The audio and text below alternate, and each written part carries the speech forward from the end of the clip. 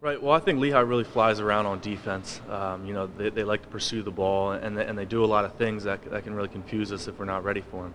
So, I think it'll be tough for the O-line. They have a lot of fronts that they show, and they shift around a lot. So, it's just something that we need to be ready for. Up front, I don't think there's as strong as other teams we've played. In our conference, we play some pretty strong teams up front.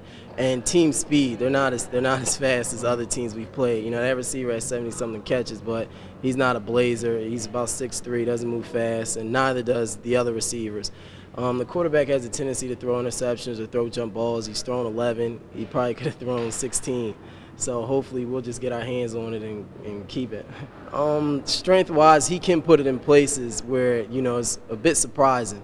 And their receivers go get the ball. You see some guys who shy away from it when it's in the air or things like that, but they don't. If it's a jump ball, they want to go get it.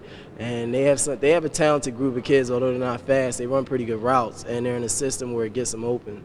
Well, I got recruited by Lehigh, and when I was here, it was a great rivalry. I never could quite understand why, Coach Raymond always took this game to a little bit higher level. They ran the wing tee, we ran the wing tee, we invented the wing tee, and unfortunately, the 3 years we played them, we lost twice here because they were very good.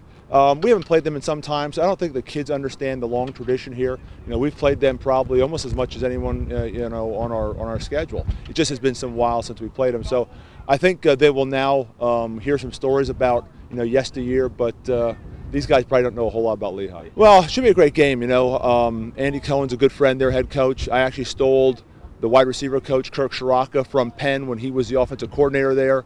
So we do a lot of similar things offensively and defensively. He does a great job, and they're probably one of the hottest teams in the country right now. I think they've won eight in a row now. So anytime you're playing at this time of year, it's always going to be a great matchup. We're looking forward to it.